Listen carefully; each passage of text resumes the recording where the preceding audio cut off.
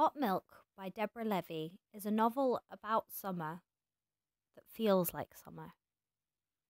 Like a heat wave, like a memory or a dream.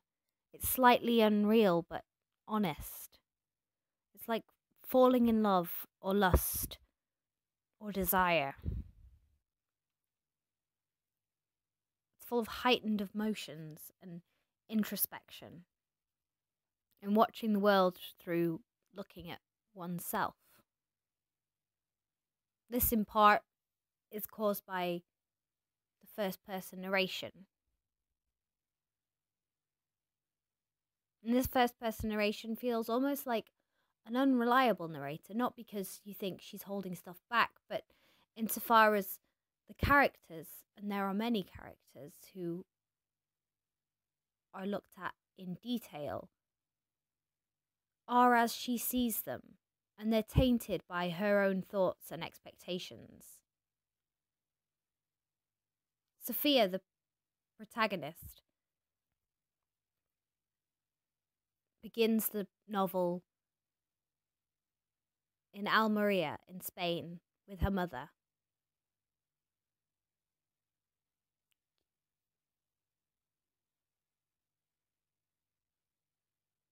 She's considering doing a PhD, but she's currently an out-of-work anthropologist.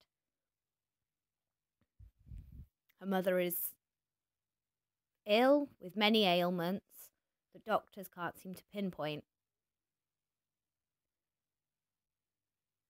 And so Sophie is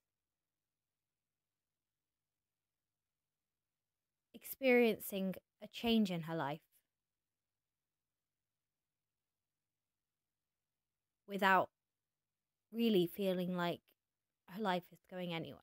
She feels stagnant despite having travelled from London to Spain.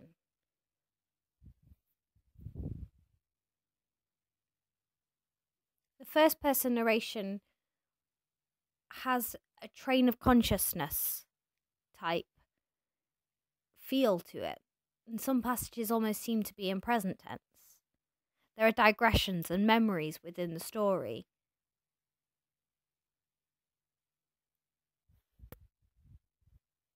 And these digressions follow the theme that the whole, or the themes that the whole novel follow. And these themes are family bonds and the feeling of responsibility. Sophie almost feels like her mother is her job, especially being an anthropologist. She finds ways to almost rationalize the things she's doing for her mother and not doing for her own interests and career by acting as though she is watching people. And she's always watching people. And this is very interesting considering the fact that at the beginning of some chapters you get the distinct feeling that somebody is watching her.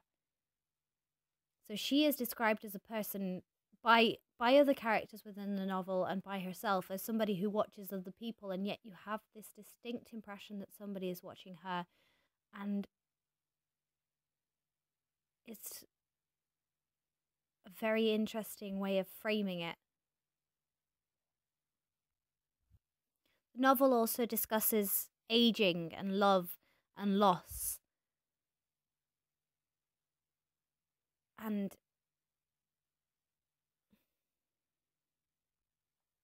how different generations interact with each other, and how parents can have an impact on you in your adulthood, whether them still being alive impacting you directly or the memories that you have of them in your childhood impact you. I really loved this book. And I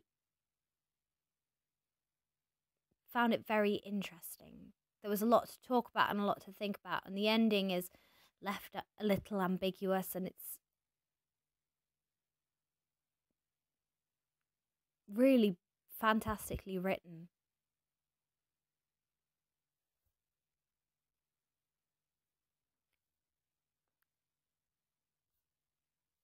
I could thoroughly recommend it. Thank you so much for watching my video, and I hope you enjoyed it. I post new videos every Tuesday, so please subscribe and hit the notification in case I post on another day. In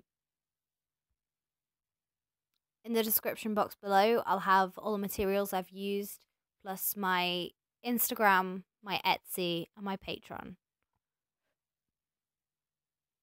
I would really like for you to support me in as many ways as you can, and to keep watching my videos, because I enjoy interacting with viewers and people with similar interests to me. Please let me know if there's a book that you think I should read, something that you think I should do a video on.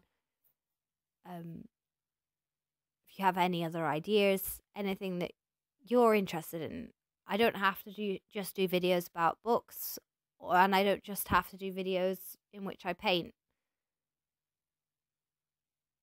Let me know in the comments below.